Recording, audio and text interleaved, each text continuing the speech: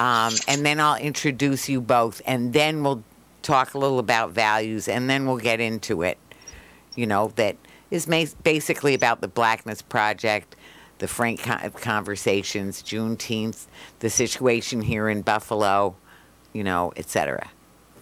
All right, sounds good. And you know, our plans, hopes for the future. We always end up with how can people get more involved. Okay, you sounds know, good. Or find out more, learn more, whatever they want to do to get more involved. So. Okay, Facebook said they're ready if you're ready. Oh, good. Okay, and I'm going to turn off my ringer on my phone. I hope you have water if you need it or anything like that. Yep, I'm all good. Okay, good. Oh, and meet Richard. Meet Richard. There's Richard. How are you, Richard? Hey, Richard, how are you? Hello. Korey and Julian. Thank you for all your hard work. Thank you. And actually, Korey, I thought you might even know Richard because he's been doing different things in media for a while. I feel like I heard the name, but I barely can see. I got this incredible glare from the sun. I know the glare is a lot. Yeah, I'm just working on my tan right now. Yeah, well, you go right ahead. Well, I'll never catch up, but maybe I'll start working on mine too. You got to get outside for these beautiful days. I know, but instead I'm in the studio and it's all black, but it's a lot cooler. I'll say that. But anyway, okay, so we're gonna now. So you know it'll be just under an hour too, just so you know that too. Okay, great. Okay, so we're under an hour, exactly. Yeah. Like, yeah, because of the radio. So that keeps us honest about the time. So you have the timer set to 59:59. Yep, it is. Okay, well then flip the switch that turns on the timer. Sure. And when you put the clapper in front of your face, you're on the air. Thanks. Welcome to Talking Peace with the Western New York Peace Center, being brought to you here and produced here at Think Twice Radio in the home of the future, thanks to our friend and producer, Richard Wicca. Thanks, Richard. And we also thank our friends at WBNY, Buffalo's original alternative radio station, 91.3 FM. Thank you very much to our friends at Buff State, and especially at the station there. And then, you know, all the thankfulness reminds me of our indigenous friends and our the fact that we're now currently all on Seneca land, on Haudenosaunee land that was really stolen from the Senecas through broken treaties and violence of different kinds. And yet they still remain thankful, and they always start their events off with a Ganonyo or a Thanksgiving address, which just reminds us of all the people here and the love that made it possible, and that we're here on Mother Earth, and the thankfulness to Mother Earth and to all of the plants and the trees, the different creatures and the different elements in this creation, and of course the Creator and the original instructions that we were given in every part of the world, and that we need to follow those instructions so that life will continue in this creation. So after that, then they would say Nyahweh, which just is sort of like Ashe, really, just, you know, acknowledging, let it be so. And then the people would say no, so you could say no. No. Nyahweh? Nyahweh? No. No. Thank you. No. Thank you. No. So that's the Thanksgiving. Did I say it right? You did. No. It's like no with a Y stuck in there because it's really yes. So no. Anyway, well, I'm very excited about this show because today we're going to be talking with two people in the community who are doing so much and contributing so much, and we hope this show will be part of that, contributing to what we, you know, our plans for the future here by looking at and talking about the Blackness Project and Juneteenth and the situation we're having here in Buffalo and our hopes and plans. So I'll go as the Haudenosaunee do counterclockwise. So we'll start with Julian. Julian Russell is an actor, a comedian, a community. I've said you're a support to the community because I know you involve yourself with lots of different groups and helping out the community and the young people. I know you said you were just teaching a class. So welcome, Julian. Thank you for having me. Oh, please. How are you today? Oh, I'm so glad to be here with you and with you all, because I also want to say we're lucky enough to have Korey Green. Hi, Korey. Hello. How are you? Oh, I'm so glad to have you here. So, Korey, I was hoping we had like a applause button. Once you said Julian's name, we need like a applause button. Oh, applause. Hopefully Richard can add that in later. Oh, he'll have to add that. Yeah, the applause button, or some kind of a big applause button would help. So I'll just do my own applause here for him and for you, because I want to say for the Blackness Project, which is just a stellar project that was, we can go into the history of it, but we've been talking about how we need those frank conversations. Well, they certainly were started right off with the Blackness Project, which was all about that, and which award-winning, wonderful offering to the community and to the larger communities to have those frank conversations about race, and also you have the Black Rose Productions that you do, and just a lot of work for the community that you are offering. So we're thrilled to have you here, Korey. And we do want to talk about Juneteenth, and I know you know all about Juneteenth too. Oh, yeah. But because that's coming right, it's right upon us. So the days of Juneteenth. And back to the Blackness Project, it's intimately connected. Oh, yeah, definitely. When we first released the film, Julian was a producer on it as well. Oh, really? Wanted to make sure that, we just had people speaking right from the heart, nothing scripted, and asking candid questions just to create that forum. And every time we had a screen, we will always do a panel discussion, because we felt like the conversation was always way more bigger than the actual film. The film is just like to get the engine going and getting people ready to speak. And even, I don't know if you made it to the African Cultural Center when we had a screen. Yes, I was there for that. I was there. Right, and then I was there, and also at the UU Church. Now, I didn't make the one at the Torn Space Theater. I didn't even know about that one till I was. Well, you were actually at the one that I was thinking of, where it was an older Black man, older white woman, and they kind of was talking about like stuff unresolved even back during the Civil Rights Movement. We got footage of all that, and moments like that made us realize that we were on the right path with opening the doors to have those conversations. Because without the film, they would have never had that conversation. So. You're not kidding. No, it was great. It was so great.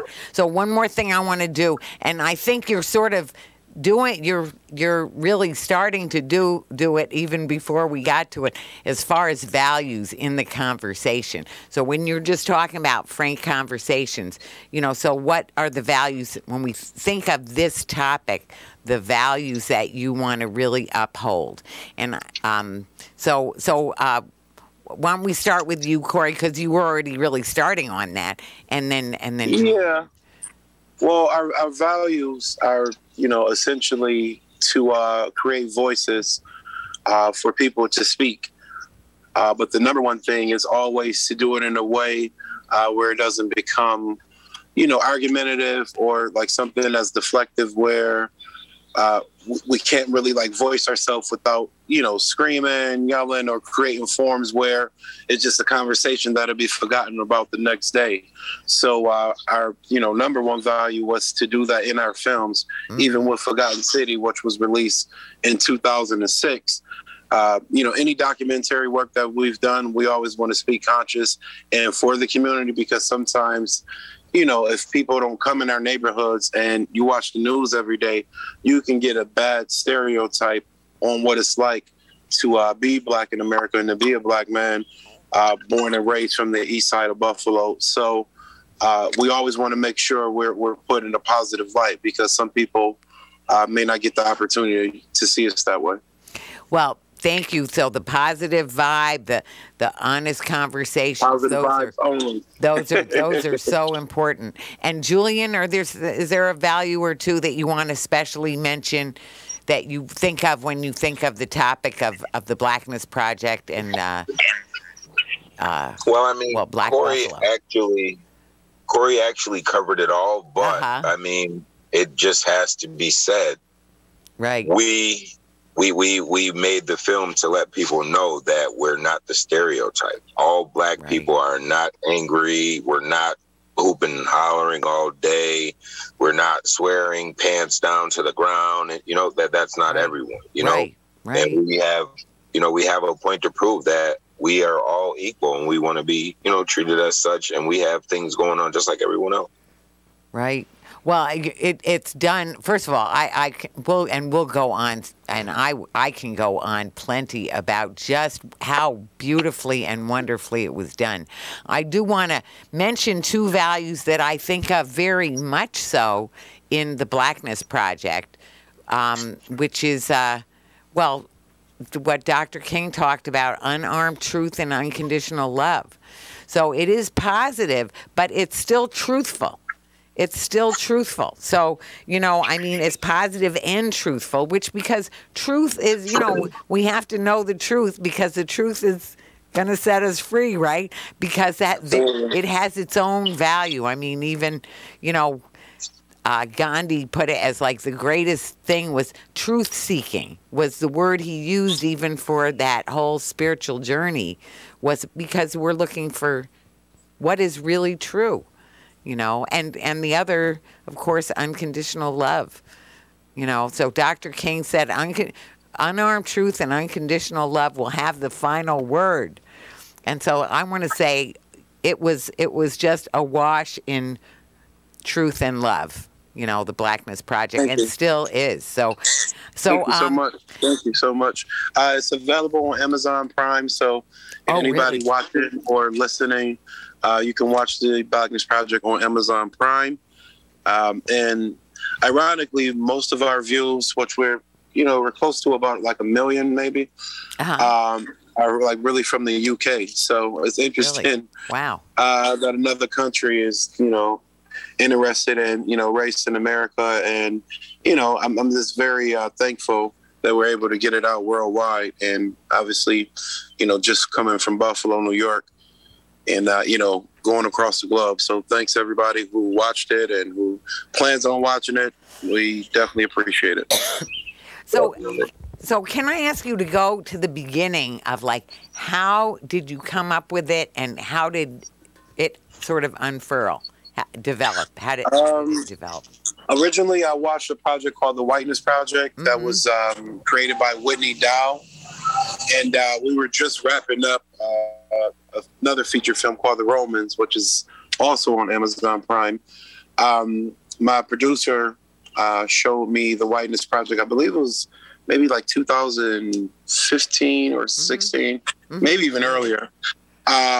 But I made a point to, I watched it, I kind of skimmed through it, and I made it a point to go back and watch it, from top to bottom, every single interview. And my original concept of it was, I went into it like, this, kind of like a negative stereotype. Like, here we go again, talking about the loss of white privilege or affirmative action. It's like, here we go again.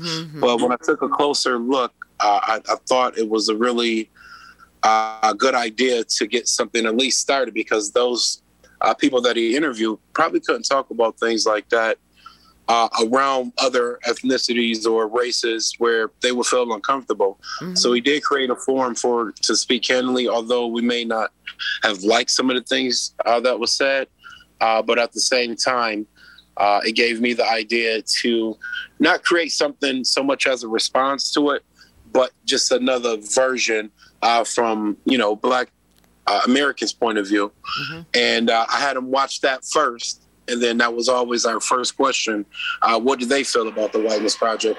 Because, you know, I remember like my initial thoughts and then how I kind of turned over a new leaf after I watched a little bit more. So we did the same thing with everybody that we interviewed. We had them watch it first and then we went on to other issues. And, you know, it took us from Buffalo to New York. We did interviews in D.C. I went to Utah where we did our ancestry. So it took us on a journey where we just initially started just to interview a handful of people to their reaction, and it kind of grew into something else to what it is today. And Julian, how did you sort of get involved, and what were the parts that you felt most important at the outset? Well, again, as Korey said earlier, I did production on the film. So basically, my job is to make his job easier. Oh, okay. He's the director. The producer's job is to make his job easier. So I called, you know, a few people that I knew would be honest and real, that have went through situations, you know, that made them who they are now, you know, and I called them up, asked them would they be available to do interviews and be 100% honest. And that's what they did. That's what we got from the Blackness Project. And not to mention, I think you was like the first one that we interviewed, just kind of just throwing it out there. Remember, we was on Delavan in Portland, where we do a lot of our community works. That's the neighborhood that we're from.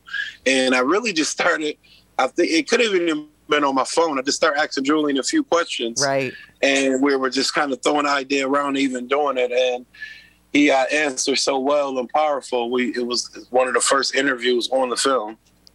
Yes, wonderful. Well, you know, I want to say what really struck me was your very, very healthy and, you know, really wonderful response to the Whiteness Project.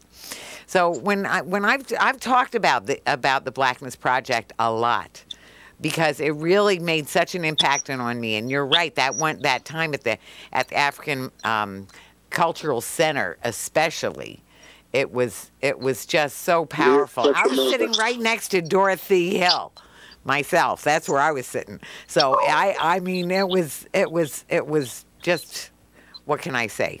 Really. So powerful, so powerful. But the part that sort of stuck with me too is now people have asked me, and I think I watched the Whiteness Project then to find out or something. And somebody said, well, was it racist? And I want to say, I've gotten on WBEN and said I'm a racist. In other words, racism is in the air we breathe. We have to know it. That we think we can say that we're not affected by it. There's so many ways, that so many vestiges and so many, you know, subtle and ridiculous ways that it is just, the legacy is still here. So we can't say that it's something outside of us. It's back to the air we breathe. And so when somebody asked me, was the Whiteness Project racist? Well, I felt like, well, of course it was, you know, because if they're going to be honest, if they're going to really be honest, there would be some really things in there. If you take a range of people and asking probing questions. And then what really disturbed me was that with your very healthy response, that was the same thing, to just say, let's have the honest conversation. And you went to them and you wanted to work with them. And then that was where the real problem comes. We I reached out to Whitney. I know his dad. His dad has been in the Tri-Main building for years. His dad is Peter Dow. Really good fellow. Him and Whitney, you know, they're great people. Right. I wouldn't say anything bad to that effect. But that was always my original goal, was to create a project and then bring them both together and then, you know, just try something. I mean, we've been at this fight for Black rights for a very long time. Right. So I try to be creative in understanding and speaking and listening to when it comes to race relations, because it's such a a slippery slope. Right. So I'm willing to do things and willing to try things that maybe the average person is not. And even having Carl Palladino as one of the panelists on my first one, I received a lot of backlash for that and a lot of flack for that. Sure. But yeah, but once again, where you know, these are people, like he's running for Congress right now. These are the kind of people that actually run the country. Right. So, you know, to get them, or even like someone like a Trump, where how upset they may make us with some of these statements, to get them in an aspect where we can have a conversation and have some kind of understanding to get real things done. It just has to happen. Right. And it's like, if I'm in a room full of people that look like me and are going through the same thing as me as well, right, we all know our problem and we all know the solutions we have to do within a community. We have to, you know, go farther beyond that scope. So, right. You know, having them on the panel, like I said, we received some criticism and some thought it was a brilliant idea and praise. And at the end of the day, it didn't stop what we set out to do when making the film. And, you know, we'll continue to do it. If we were to do a part 2 right now, we would do the same form with even a bigger panel and more discussions to be had with people that are in position. Right. And, you know, it was something that was very non-political. You know, I'm not a politician. Right. Julian's not a politician. We do community efforts because we want to from the heart, not because the camera's there and we want them to see us doing our good deeds that we do every single day of our life. Right. So, you know, at the end of the day, you know, we're willing to try things that, you know, can really be meaningful. Oh, it is so meaningful, and I just really hand it to you. And, you know, I mean, I feel it's such a missed opportunity, and I wonder if maybe even now after, I mean, this was so big really across the country, what just happened, and the massacre. And so I wonder if maybe now they might be willing. I'm just, because there are those frank conversations starting to happen, you know. Yeah, but even with the last project, we're kind of beyond the point of conversation. We're at the point now of action.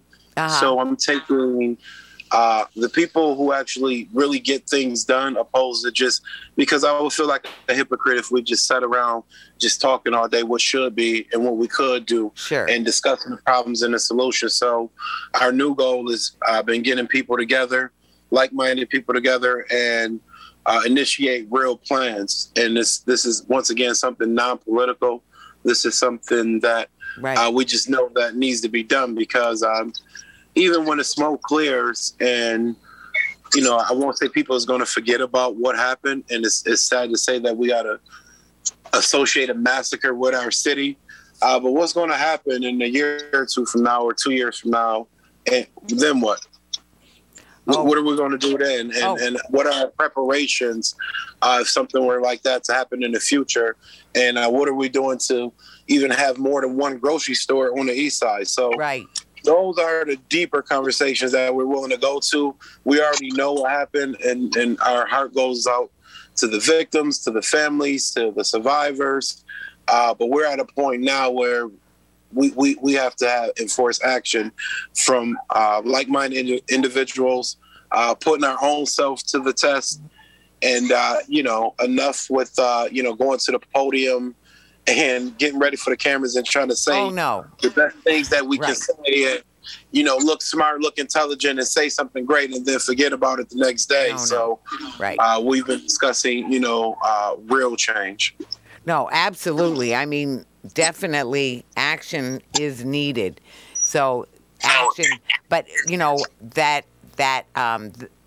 you know, the action, you know, sort of how to move things forward is also, you know, something that we've been working on at the Western New York Peace Center, and what everyone needs to be working on, certainly. And for as you say, for people who aren't, you know, for those who aren't willing or ready or something, well, that's all of our problems, but it's not all of our necessarily thing we are going to focus on, because moving forward, there was a sign there, honor them with action.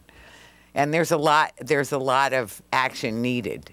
And it's so much needed. Let me ask you, Julian, what do you think of some of the actions? I know you were just teaching a class, which again is conversation, but it's also action, because the formation of, people's thoughts is very much a part of the solution. So do you want to talk about that?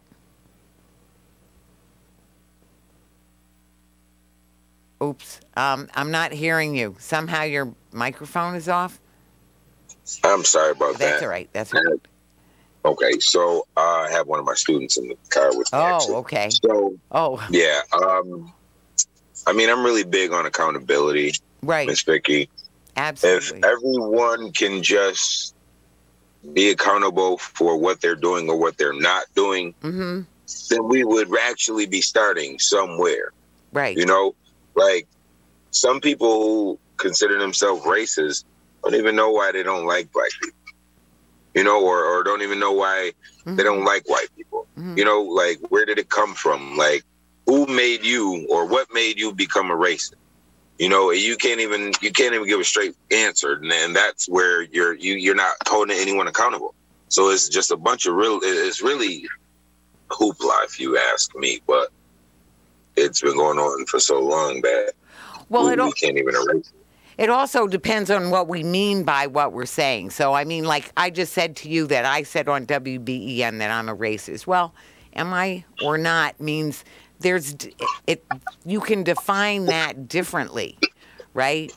It can be like it can be the roots of the very most subtle, just misunderstandings or mistakes, or it can be a rampant, aggression that is murderous aggression that we're just talking about. So, that it's hard to even know what people mean sometimes when they're speaking.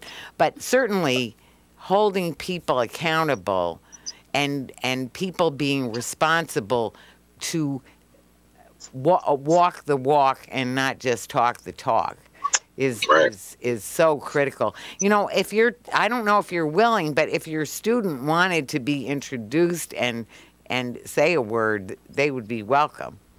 I don't know. That's up to you. I'm not trying to no pressure here.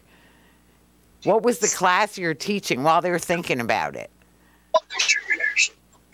Entrepreneurship. Oh, and cool. Public speaking. Yeah. And public speaking, really? Yeah. I took a course in public speaking in my master's in social work. So public speaking, this would be a great opportunity for them if they want. They don't have to jump right in. It's just when they're ready, or if they felt called by one of the questions. This one, we're just talking about how to hold people accountable, or what we're holding them accountable for. What does that mean? Right. Well, you have to look at it. So sure. People, and I want to make sure that I say this the right way. Sure. People look at black men as a threat. Why are we a threat? What have we done? Right. Just think about it. Right. People who you don't know, people who you have had no interactions with, can look at you, give you a stereotype, and treat you a certain type of way just because of something they heard. Right. You haven't even been through it yourself. So, right. What I mean when I say accountability, you're judging someone off of someone else's actions, not even off of something that you've been through. Right. That's just ridiculous. It's ridiculous. If I feel some type of way about a person, that's because that person did something directly to me or to hurt my family. Right. Not because someone 300 years ago allegedly did something to someone. It's just ridiculous. Right. People don't even have a real answer when they ask, what has a white person done to you, or what has a black person done to you? One of my theories is that it has to do that there's some of it is fear that is based on guilt, because people know Now tell me what you think of this, because this is what it seemed to me, is that because Black people and indigenous people and brown people, you know, BIPOC, Black, indigenous, and people of color have been so horribly treated for so very long, so unjustly treated, and even when supposedly things have gotten better and they haven't gotten better enough, and there's all kinds of legacies from the past that still persist in these huge injustices and just, again, blatant, horrible treatment. That guilt of the knowledge, it would be, you know, that people can feel through that guilt, you know, at some kind of a fear, because, you know, I saw somebody where they said, you know, you're lucky that we're asking for equality and not revenge. Right? Well, I mean, I'm not saying, you know, I'm not trying to go in a bad direction. I'm just trying to say. No, I mean, just think about it, though. Okay, so I'm glad that you said that. Korey can't get back in, by the way. I don't know. He was bumped out. Oh, is that what it is? Here, let me see. Yeah. But like what you were saying, think about it, okay? Sure. So they came into the east side of Buffalo, New York, okay? Right. Killed 10 innocent people. 8 of which were our elders. That means grandmothers, aunts, uncles, deacons from the church, elderly people who raised us, taught us the way, taught us right from wrong, right? Right. Came into our community, shot them dead at the only grocery store in our community. Right. Us angry Black men and women did what? We came together, cried, hugged. Right. Gave, are still giving. We didn't riot. We didn't shoot up. No, we hate this. We didn't hate that. We're not on the news to this day. The newscasters are still in our community till this day. It's 1 month and a day later from the massacre. They still have news cameras in our face. We still have not once saw where Buffalo, New York, one of the most violent cities in the United States of America, has showed their entire behind. Right. Like, quote unquote, the Black people do. Well, at first, as you say, it just shows the ridiculousness of any feelings like that. But that's where the accountability comes into play. Right. Why are we such a bad people if we're not doing bad things? You know what I mean? Why are we labeled as the bad people? Why can't we get ahead? Or why do we have to work so much harder than everyone else to get ahead when we're still being stumped to the ground while we're trying to get up and get ahead, Ms. Vicki? Right. No, you're so right. I absolutely.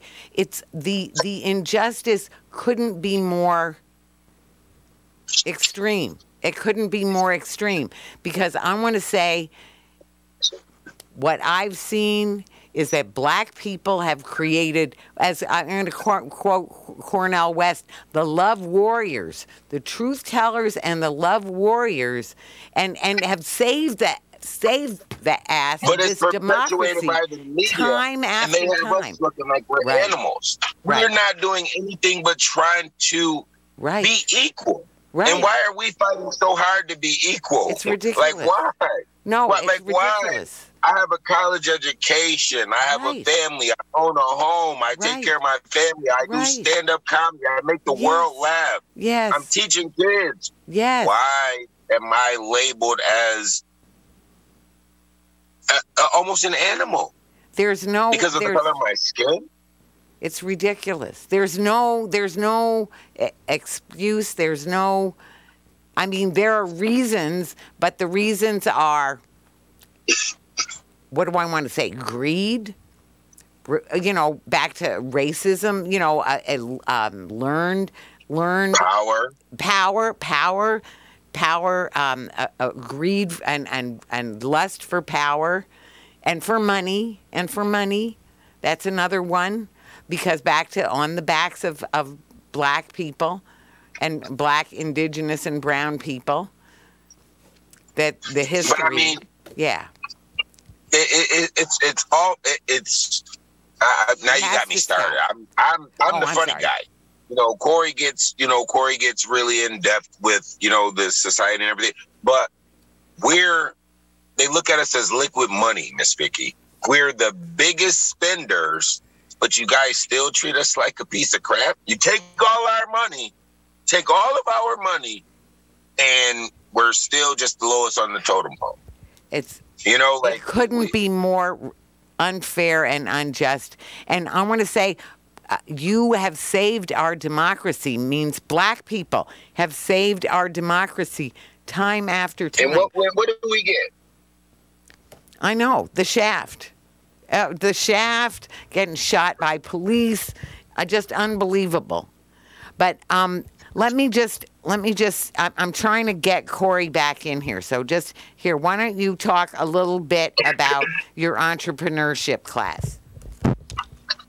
Okay, well, I do public speaking and entrepreneurship. I teach children a little bit about finances, just things that they don't teach in school. I have a phenomenal student. Her name is Nisa. She's top student in her class. She knows all about the finances and everything like that. You're back, Ms. Vicki? Yes, I am. I am. I'm sorry. I'm sorry I missed what you said, but I won't ask you to repeat it because of our listeners. They already heard it. So I bet it's a great class, and I won't push on your person there to talk, but public speaking. She's a little shy. Okay, well, public speaking just means think about your message, but that's all right if people are shy. That actually, can I tell you, if you want to bring your people on the show for their final thing. Well, they're children. I teach children, actually. Well, children. So your children absolutely are. We did a show for our Peace Jammers, and we had them on the radio for Talking Peace. So you could have as one, in a couple of weeks or something if you want to. Okay. Or a couple of months or at a time in the future. You could... we can do a show together, a Talking Peace show, and have your class have a discussion or prepared speeches or whatever they want to do. I'm down, Ms. Vicki. All I do is talk. That's all I do is talk. Because you know what? I'm trying to get them out of it. I'm letting them know you got to read the room. You got to know what's going on. Right. It flows, Yes. It's just something you have to get inside of you.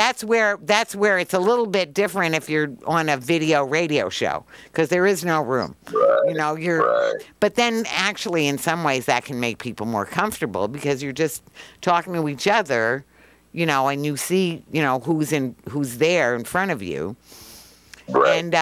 And you can concentrate on your message, which is so. Really, that's the whole thing. We'll bring them on the radio, and they'll be a little less shy. Yeah, well, when they're ready, when the timing's right, it'll happen. But I want to tell you, one of the most fun things I do, that I get to do when I get to do play, I said playing, which is included, and working with young people, with children and youth. We have a Peace Jam program we do time to time. That just finished, actually. That's why I said they were just on the show as part of their Global Call to Action project. Then we have a camp that's coming up, Camp Peace Prince.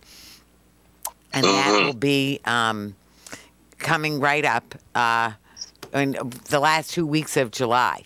So that's for 8 and up. And we take youth assistants, too.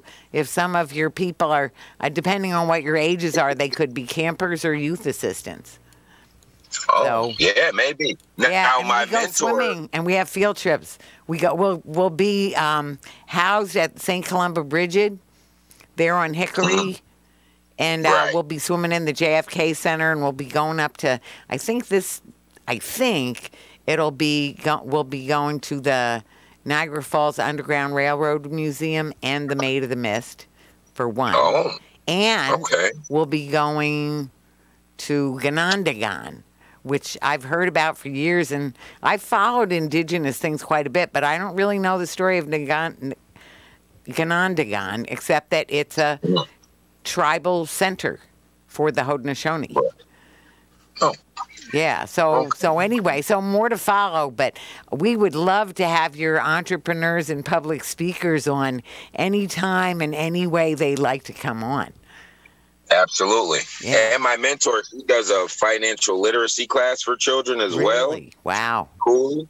Yeah. So very cool. I'm working with her, and yeah, we're just going to get these kids all the way together. Sure. Great. Well, that sounds great. Well, so, not sure what happened. Something's going on. Oh, so, well, and it may have been that we just left him waiting too long. So, anyway, in the meanwhile, let me ask, about Juneteenth. So what would you want to tell? Well, first of all, I think we could almost assume that the listeners know that Juneteenth was was it 2 or 3? How many years later was it when when enslaved people finally got the word, in Texas, where it filtered through after years that the Emancipation Proclamation had been had? How many years was it? Do you remember? Miss Vicki, I cannot think of. Yeah, I cannot. It's quite a few. Anyway, it was a number of years, which every day is too many. So when it's years, then it's way, way, way, way, way too many. But anyway, so Juneteenth in Buffalo, I want to say, I love Juneteenth, in Buffalo is, well, first, it's the second or third biggest Juneteenth in the country. Right. So I think it's been that way for a long time, too. And we have a lot to be. We just did a show. Actually, Korey was supposed to be on the show, and then he couldn't make it at the last minute. Something came up. But we did a show with Diane and Rachel Henderson, and Doug Ruffin of the Buffalo History Channel. We did a show on racism and resilience, Black history in Buffalo, and talking about how the NAACP, origins were here with the Niagara movement, so the segregation and the racism, of course, in some ways, strengthened the movement, the people, and the collaboration, the love, Black love, for each other, for making things work. So, let them do what you want. We'll have our own thing, right? It's something. That's the way it looks to me. Is that the way you see it at all, or what would you say? How is it that we have one of the 3 biggest Juneteenths? Well, again, I'm going to be honest. You got me talking here, Miss Vicki. Yeah, I'm glad. No, honest conversations, right? Buffalo is so segregated. That's almost one of the things one of the only things that we have. Just to be honest. Right. Buffalo is so segregated. Right. Juneteenth Festival is almost one of the only things that Blacks get to have in the summer. That they give us. You know what I mean? That they give us, where it's for us. Not what we throw on our own. Not what we come together and say, hey, we're going to do this for a weekend. No. This is solidified history in the history books all across the country every weekend. Every city has the same weekend, but Buffalo's is one of the biggest because of our divide. Right. You have Blacks on the east side. You have Italians on the north side. You have Polish and Irish on the south. And then on the west, you got Puerto Ricans and Africans. Right. And that's it. They have their Spanish parade over there, and they have the Everybody Day over there. We get Juneteenth. What's the Everybody Day? On the west side, they have, I don't know what that day is actually called. That was pretty rude saying Everybody Day. No, no, it's not rude. I just don't know. No, they have a festival where Everyone's invited. Not that, is it the Elmwood Arts Festival or something? No, it's over there on Niagara. Oh, on Niagara. Yeah, I don't know. I don't know what that would be. Yep. Yeah, I mean, because, you know, that's like the melting pot of the city, the West Side. You have majority Puerto Ricans, but they have Africans now of all sort, Nigerian, Ghanaian, you know. Right. So it's just, they have their own things going on over there too, because Buffalo is so divided. It's people that... Go ahead. No, I was just going to say, to me, I mean, I grew up, well, my dad, maybe it's partly because my dad was a German Jew and he worked, you know, some international work. Oh, I could tell you my story and my dad's story about, you know, and too many people on this show have already heard how he had to leave as a 15-year-old because he was such a radical, you know, but he was in, you know, I mean, he was beat up the leader of the Hitler Youth and, you know, refused to say Heil Hitler so he had to leave as a 15-year-old. But anyway, he, you know, we had a lot of international people coming in out the house, you know. Now, where did you grow? Well, we moved around, back to that too. You know, so we moved around. We lived in, you know, I lived in Westchester County some, a lot. Actually, we kept sort of moving away and moving back to Westchester County, which is near New York City, you know, nearer New York City, but it's the exurbs. But we lived in Kentucky and I lived in California for a while. We lived in England for 2 years. I was born in New Jersey. We lived in Philly when I was very little. So anyway, so that was a little bit of a mix. So, but to me, all the different, I've always loved all the different cultures, you know, and I think it's so enriching and so enjoyable, you know, the different, you know, the similarities and the differences, right? Because there's none of them that different. Because, you know, like some people say, well, food is really important in my culture. It's like, well, do you know any culture where it isn't very important? Right. I don't. You know, or music. Like, you know, music is, well, we all need music. You know, it's one of the, it's just such a beautiful way and such a powerful way to communicate with people. Right, and bring people together. Right. So to me, I love if it's a Puerto Rican festival or, you know, Juneteenth or you know, any the Italian festival. The Italian festival. The Oktoberfest. I have no color. Like, I love everyone. So right. That's what I mean. Italian me festival. too. I'm at the Polish festival. I'm everywhere. You know what I mean? Let's have all of them. Right. And I'm a foodie too. So that's why I wanted to know about the Everybody Festival, because right. Yeah. Yeah. When I get the A-OK and the right name, I'm getting to you first. You need to let me know. Yeah. Now everybody's going to be on Facebook asking me, hey, so what's the Everybody? But anyway, the important thing, I mean, the beauty of Juneteenth I just want to say the beauty of the Black people. You know, I really think I can say I'm a follower of Cornel West, and I really love him. You know, he came to our annual dinner or our annual event 2 years ago. It was virtual only. We got gypped because he was going to actually come, and we're still, let's just say, to be continued. We've told him he wants to come. He said he's wanting to come, but we'll see. Yeah, he's been here a few times. He's been in Buffalo. I know. Yeah. I interviewed him at UB years ago. Right. My brother sat next to him then, because my brother went to UB.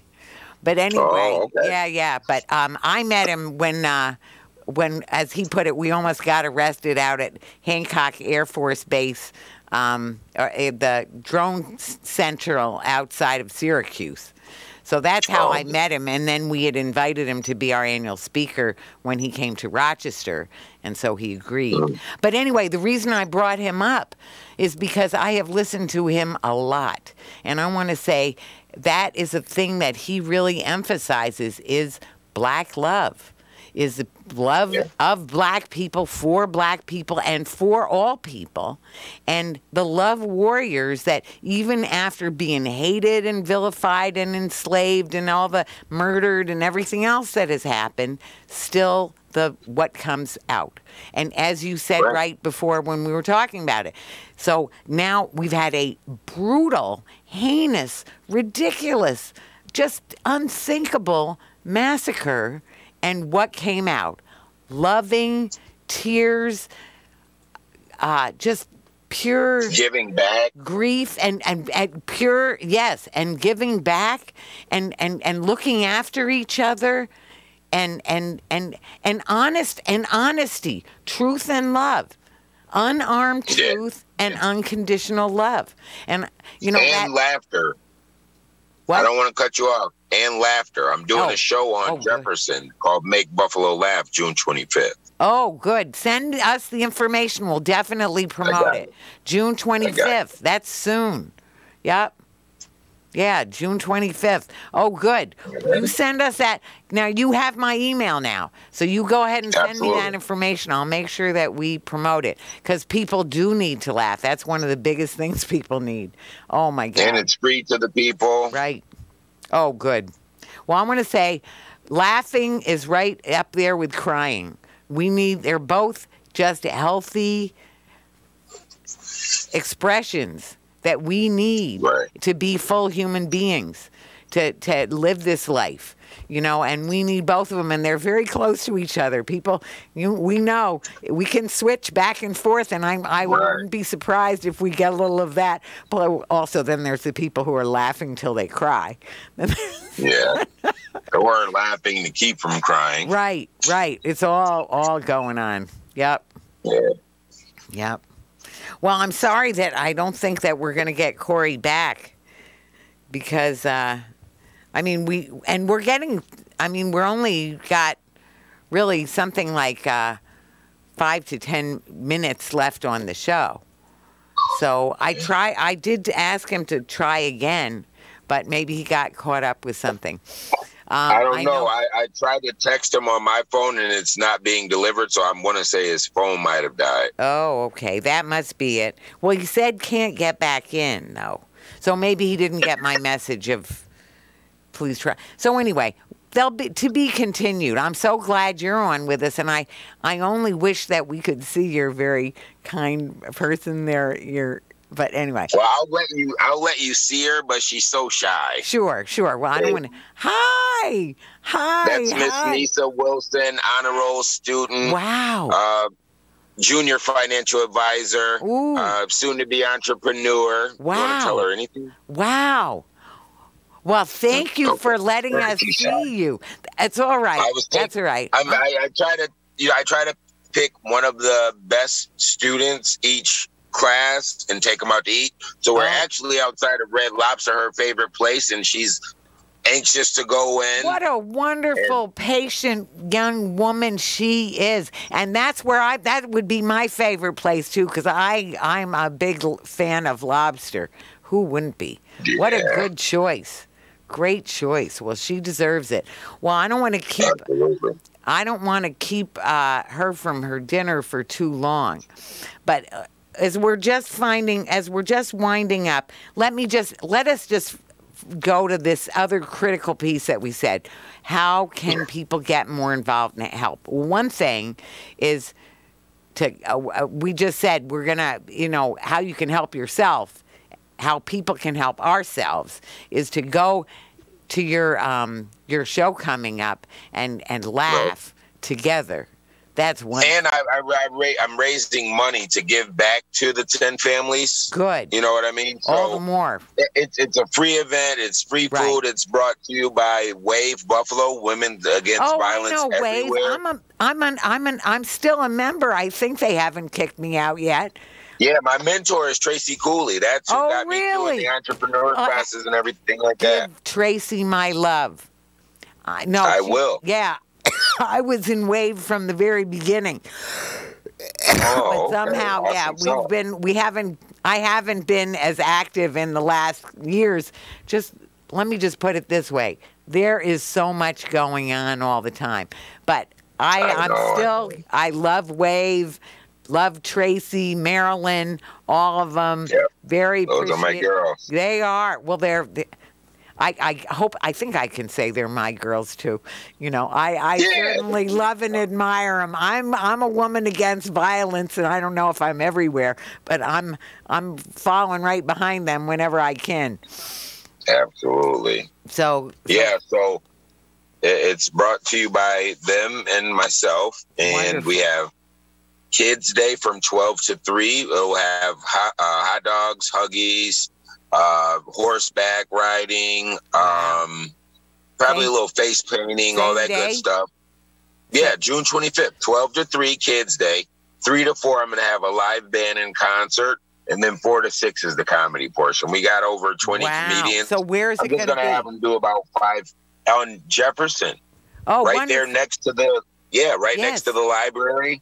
In between the library and Apollo. It's outside. It's free for everyone. Wonderful. We got the stage blocking off the entire parking lot. So just come up, have hot dogs, hamburgers, food, horseback riding, and get some laughs. Some some love. Yes, definitely.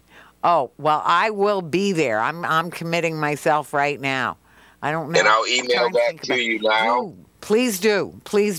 And that'll be my time to catch back up and become an active Wave member again.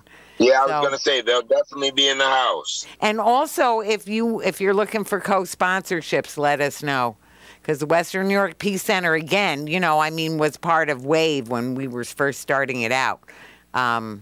So anyway, plus, lots of things to be continued. So people should definitely put it on their calendar for June 25th, right?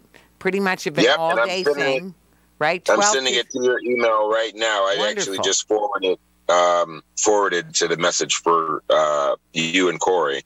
Sure. So you both will get it. Great. But it's the 25th of June again. Yeah. It's all day from 12 to 6. 12 to 3 is for the kids. Wonderful. I'm hosting it. I got the other comedian, Jasmine Marks. It's going to be super fun. Even the Gaslight I can hardly wait. That sounds fantastic. Well, so that's a big way people can help, and that's a good time that people can donate to.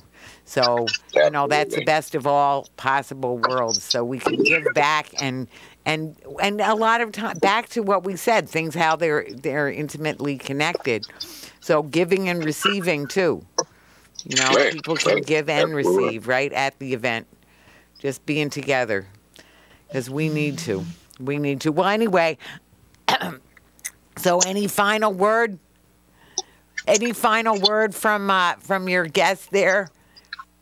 No, look, she just drew this portrait of me. She did. I can't see it. Wait. Oh my goodness, it's me. Oh, okay, wait. Oh, there. Wow. Wow. And she's an artist too. That is fantastic. And she's just sitting there just watching me, and then she just She did it. Wow. And talk about good use of your time. That and art, love. What can I say? Wow. Everything coming together. Well, let me tell you, we'll get Korey back on another time. I want to let you all go and have that wonderful, very much deserved, wonderful dinner. And I want to say, we can't thank you enough. I'm so grateful for you coming on the show. Thank you so much for having me, Miss Ross. Thank you, guys. Julian. Thanks, Rick. And Korey. Yes. Well, we thank. Yes. We're going to get there. So yeah, we'll be where we need to be soon. Hopefully, sooner than later. So grateful to you and Korey and Miss Nisa there, and so we're gonna, together we are talking peace, and together we've been talking peace in truth and love. That's it. That's a wrap. Thanks, Julian. Thank you so much for having me. Oh, thank you so much. It was a great, great show.